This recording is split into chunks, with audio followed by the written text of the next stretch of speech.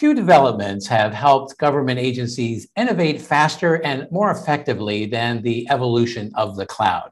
Hi, I'm Wyatt Cash with Scoop News Group, and here to talk about the cloud's impact on the public sector is Chris Johnson, Deputy Chief Technology Officer at the National Geospatial-Intelligence Agency. Chris, thank you so much for joining us. Hey, Wyatt, appreciate it. Thank you so much for having me with you today. So let me start by asking, how has the cloud enabled your agency to make significant improvements in the services it delivers to the public or your agency's federal customers? So one of the things that I absolutely love about NGA, and it's not a well-known fact, but we have some pretty significant public-facing missions that we support. And one of those is our Notice to Mariners for Safety of Navigation. That's not just something that we do for the US government or for our allies. It's a service we provide free of charge to the whole world, to every ship, every mariner that's out on the seas has access to our products in order to make sure that they're aware of dangers and the latest when it comes to the shipping channel. So it's a really exciting mission. And we really used cloud to kind of transform how we deliver that mission to those customers, because it is one of our statutory missions. So it's defined in law, and it's one of the few that we have that actually has availability requirements, uptime requirements that go along with it. Historically, looking back at it, it was a challenge technologically speaking.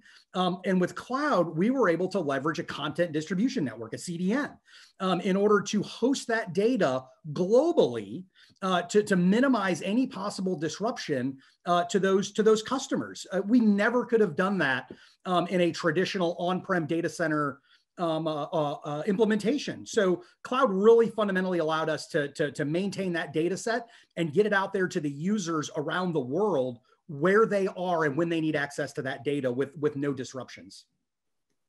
Well, what were the primary technology challenges that that your agency was facing in delivering these kinds of services to the public, and how did the cloud actually help you overcome them?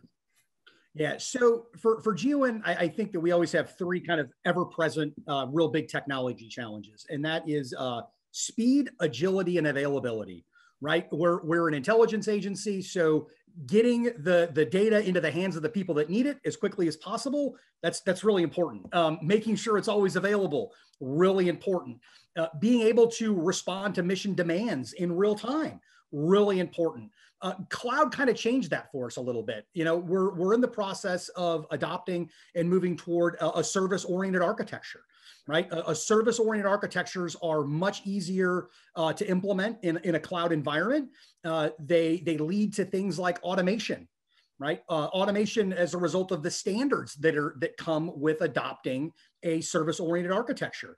That automation is key. You can take previous missions or business functions that were separated and that were kind of stovepiped off, and you can now bring them together and rapidly deliver additional capabilities to those customers.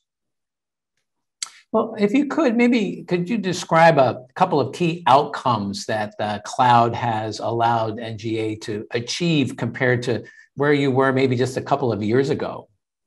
Yeah, one of the big ones for us was what I'll call a day one development environment, right? So historically speaking, when we go out and we contract for services and we get developers on board, there's a very lengthy onboarding process in order to get those developers all of the accesses they need to the various systems and accounts and emails.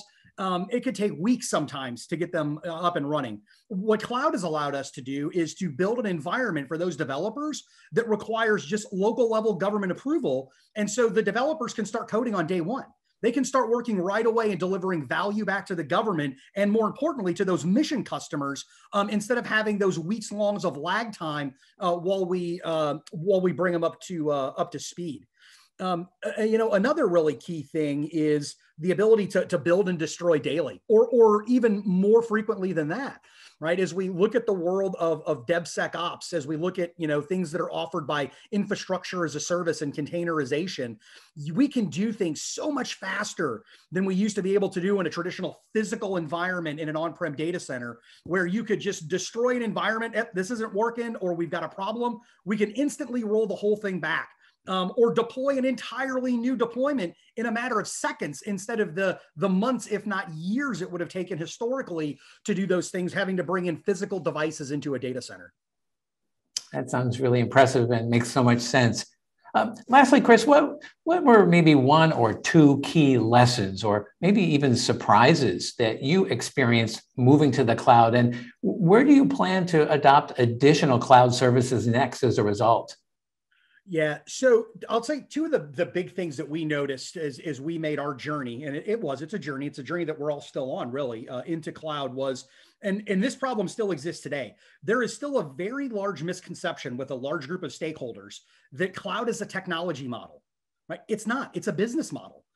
You can go and build a cloud in your own on-prem data center if you want to. The questions about going to cloud and whether or not a particular mission or business function should go to cloud really need to resolve around business questions like cost, risk, those types of things. Another big issue we had was managing the expectations of our customers and our users.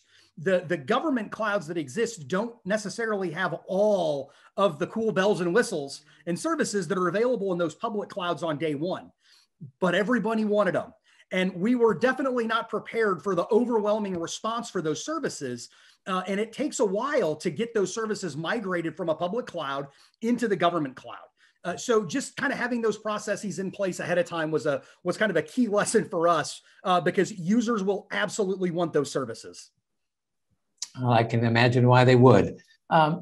Chris Johnson, thank you so much for taking a few minutes to share your insights at what the NGA has learned in using the cloud and kind of some of the ideas that you have about moving forward. So thank you so much for being with us. Hey, thanks a lot, Wyatt. Appreciate it.